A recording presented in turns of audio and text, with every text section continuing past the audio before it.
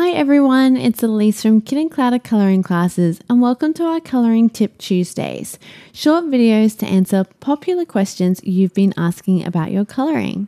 Now in today's tutorial, I'm going to be showing you a few more advanced things that you can do with your digital stamps, such as merging multiple images together, removing white backgrounds, and creating borders around images so you can cut out your scenes. Now this is part 2 of our Using Digital Stamps video series, so if you're new to my videos, make sure you check out video 1 on how to easily use and resize your digital stamps for printing. It's super quick and simple to do. I'll pop a link in the video description below so you can check this out first if you're just joining us. A quick reminder that I'm using Microsoft Word in this tutorial today. However, you can use Pages on Apple devices, or OpenOffice is a free word processing software if you don't own these programs. The images I'll be using in this tutorial are free for you to practice with, and you can download them over at kidandclouder.com/free stamps. And again, I'll pop that in the description below the video as well. So when you go to that page, it'll take you over to my website here, and you can just click each image to download. Now, if this doesn't load properly, don't forget you can just click here where it says if you have troubles viewing. It's going to take you directly to Dropbox. Now, Dropbox is just a storage facility. You don't need a Dropbox account or anything. You just come up to the top right here and click that download button, and it's going to download that straight to your computer for you to use. Again, for more information on how to do this, please view video 1 as I break through how to download, install, and use digital stamps very easily for you. Okay, so now that you've got them ready to go, we know how to insert and resize digital stamps already. So I'm just going to pop in and do those steps first. So I head up to Insert at the top of the page, click on Pictures, and you can see I've got my pictures here, and I've added a couple of wreaths for you to play with in this step as well. I'm going to add my little bunny, and I'm going to add my watercolor background to start with. Now you can see it's popped them on 2 separate pages at the moment. So what I want to do is change that alignment so I can have them sitting on top of each other.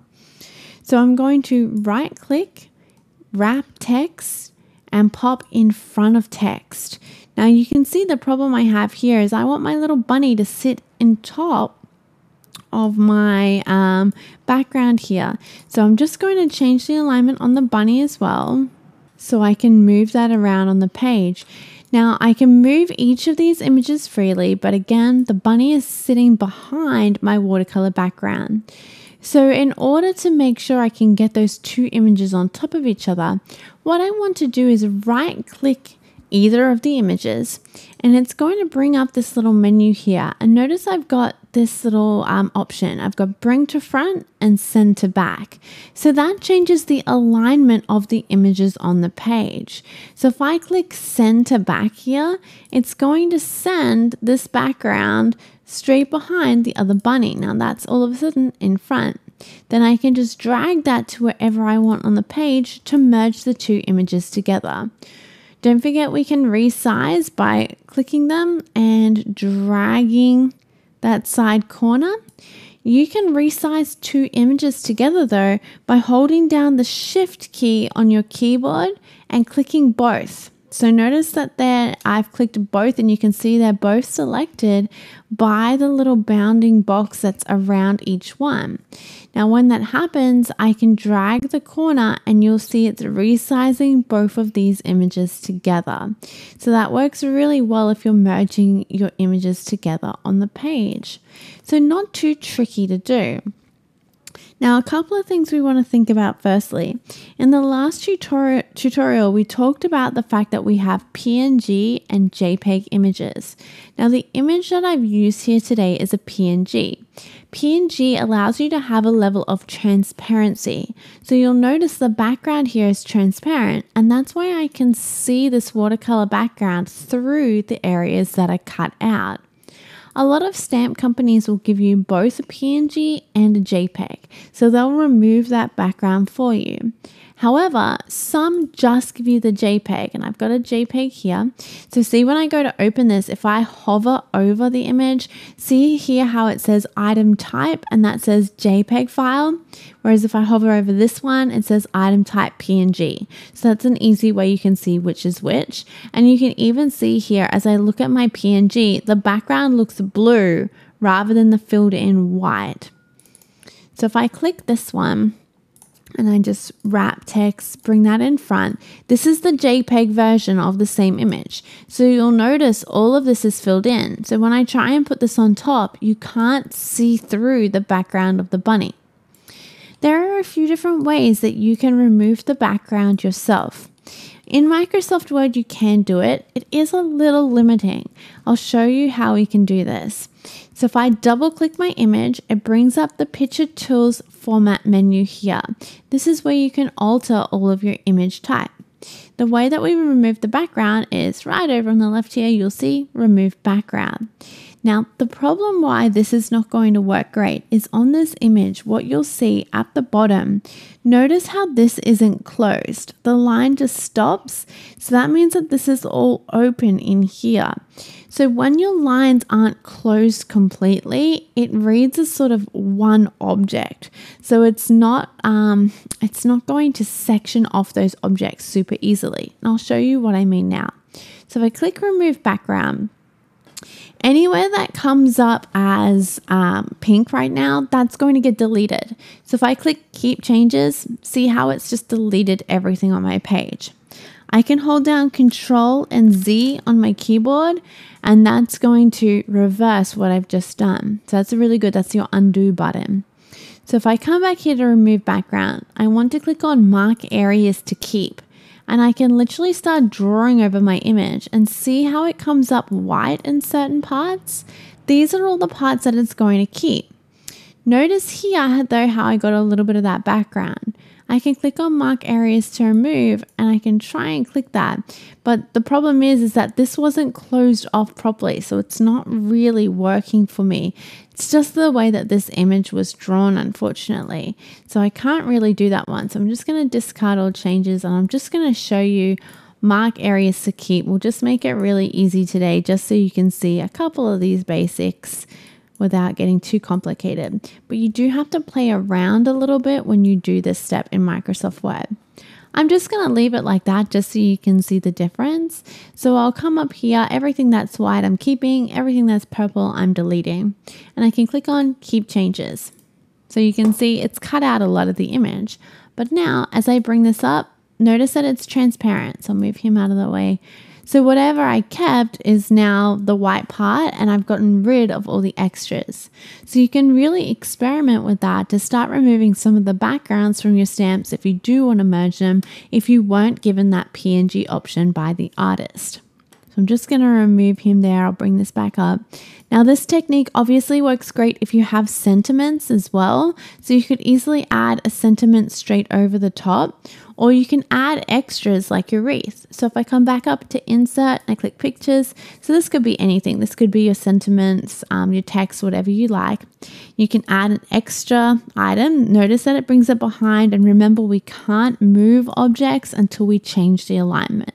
So I can right click, wrap text, and in front of text. Now that's brought it straight over the top of everything, and I can resize that to whatever I like.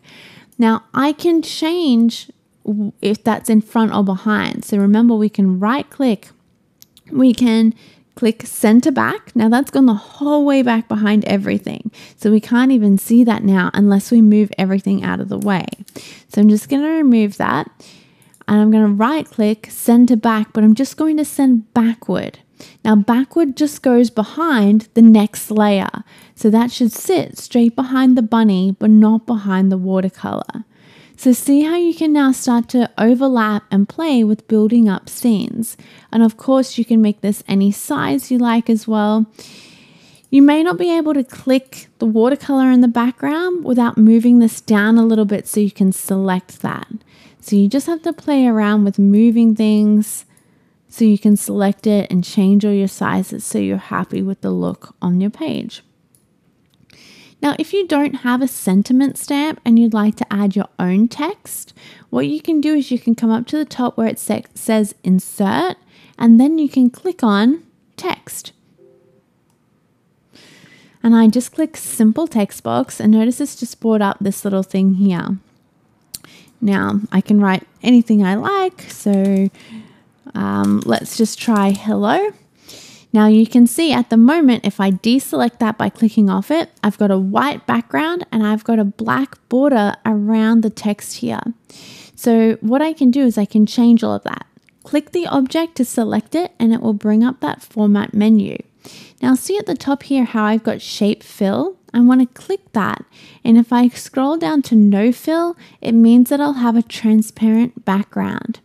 Now we still have this outline, but we can do the same thing. So shape outline, and I can click no outline. So now I just have the text on my page. Let's select the text by holding down the mouse and scrolling over it. Then I can come to home, and then I can change the text value here. So I can make this any font at all, and I've got a lot of fancy fonts here. I'm gonna go, oh, let me try. I've got one called Lemon Biscuit. That's pretty cool. So I'm gonna do Lemon Biscuit, and I'm gonna go, let's go size 40. So see how big that's made that now. Now I can move it by just clicking on the border and moving that around. So I don't really need to change the alignment with the text.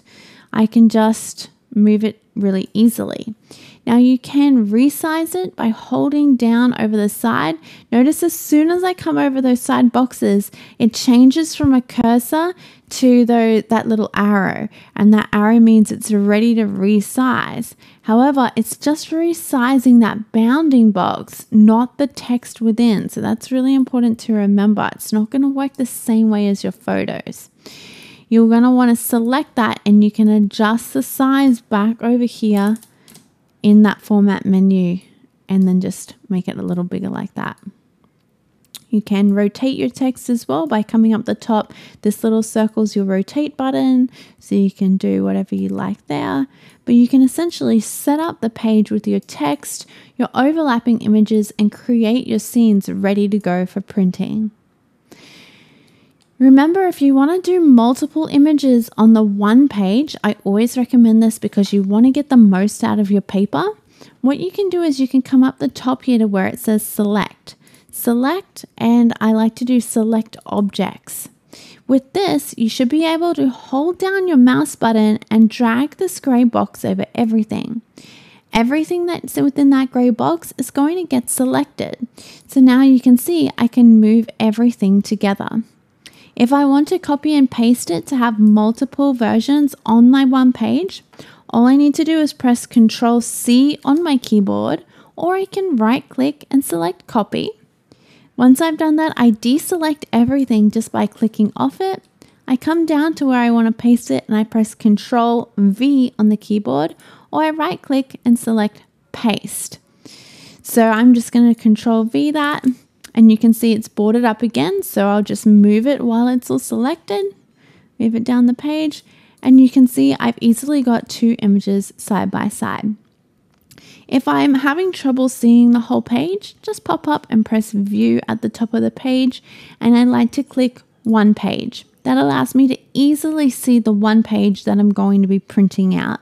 And that way I can have a play with setting up multiple images before I press the print button and see how that's going to work. Now, one last thing I want to show you in this video tutorial is sometimes we want to color in a scene around some of our characters. So I'm just going to delete some of these. I'm just selecting it and pressing the delete button on my keyboard, and I'm just bringing my bunny back. Now, to create a rectangle around the image, I'm just going to zoom in to 100%. I'm going to come up and click Insert at the top of the page and see where it has shapes. I click Shapes, and then I click the little rectangle tool. Now I can hold down my mouse button and I can drag that to whatever size I like. Notice that it's put a nice big rectangle straight over my bunny. Now remember how we changed the text box colors? We're just going to do the same thing. The format menu should be showing above because my rectangle is selected. So I come up to shape fill. Now because I selected transparent before, it's already still there as transparent. So I can literally just click that and it's going to come up transparent. Or you can still click the button and come up to no outline. Or I can just click where it says the text and then I can choose any color. So you can see here, whatever I sort of hover on, it's changing that color of the rectangle. I just usually go for a mid-gray. We're just cutting it out, so it doesn't matter how thick it is or how dark it is. But that's creating a rectangle around. Now right now my rectangle is sitting over my image. So if your image is really big, what you can do is right click your rectangle and send it to back as well. This means that it's now should be behind. Yeah, that's it. So it's sitting behind my image now. So let me just move this back and I'll just show you one more thing. Now remember how we talked about in the last video how we could resize objects. So you can do the same with your rectangle as well. So I double click the rectangle to bring up that format menu. Or if you're using an older version of Word, you might want to right click the rectangle and then you'll have format or properties. And then you'll come over here and you'll see that size on the right hand side. And that's where you can change the size of your object. Now, I'm working in centimeters being in Australia, but remember Microsoft Word will accept centimeters or inches, so you don't need to work anything out. So if you're doing a tutorial and say it says 10 centimeters high, you can just type in 10 space cm and it's going to do that. If you're trying to work on that and it's meant to be 7 inches, you can do 7 and then you come and do the little symbol for inches there and you press enter and then it rechanges that. So you can change around with the height and width of your object. And that's really all there is to it. So we've gone through how to merge your images, how to add text, and how to add a rectangle around if you're doing a scene and you want to cut out a border.